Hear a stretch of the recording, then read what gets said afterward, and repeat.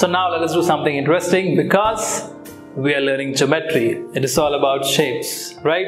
So what if I take a straight line like this, I put my finger here and then convert it into a V shape. What do I get? This figure that I have is called as an angle. So if I have to name these two sides, these are called the arms of the angle or the sides of the angle.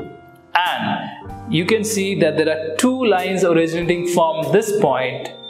So this point becomes the angle. What if I have to name it? Let me name it as ABC. So this will be called as angle ABC, as you can see here. So remember, we can form an angle with a line segment, we can form it with a line as well. Because it is never ending, it keeps on going and going and going, right? So what I've done here, I have actually bended a straight line at one point and we got an angle. Let me try to do something more interesting. What if I bend a straight line at 2 points? Something like this. I have a line, I put a line here and a line here and I bend it. This figure seems very familiar, right? What does it represent? You're very correct. This is a triangle. Why a triangle? Because when I've bent it at two positions, I have got three angles, as you can see here. This is the reason why it is called as tri. Tri means three. So triangle. That means this is a shape that has three sides and three angles. Let us try to dig a bit more in detail. I again have a straight line. I have put three markings on it at random. Okay.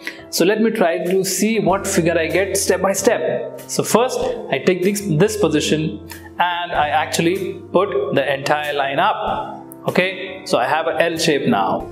Next, from the next marking, I actually twist it. I have a C kind of a shape, right? Then, the third marking, I actually flip it and close it. What do I get? This is again a very familiar figure, right? This has four sides. This has four angles, as you can see. This figure is called as a quadrilateral. Why quadri? Because quad means four.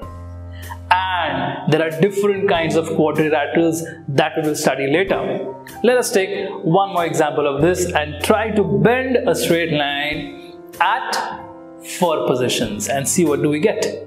So I have a line, I take it, I again make it as an L shape, I twist it. From the second, I get this shape, again twist it or bend it. At the third point, I get this. Again at the fourth point, I get a figure which has five sides. And this has five angles. So what do we name it? We name it as pentagon. Pent means five. Five angles of five sides. Likewise, you can derive on your own. You can get a hexagon which has 6 sides, a heptagon has 7 sides and 7 angles, octagon 8 sides and 8 angles, and so on. So what did we see? Every figure is derived from a straight line. It is just that at what point you bend it and how many bends you make on the line, you get a particular figure. Now let me tell you something more interesting.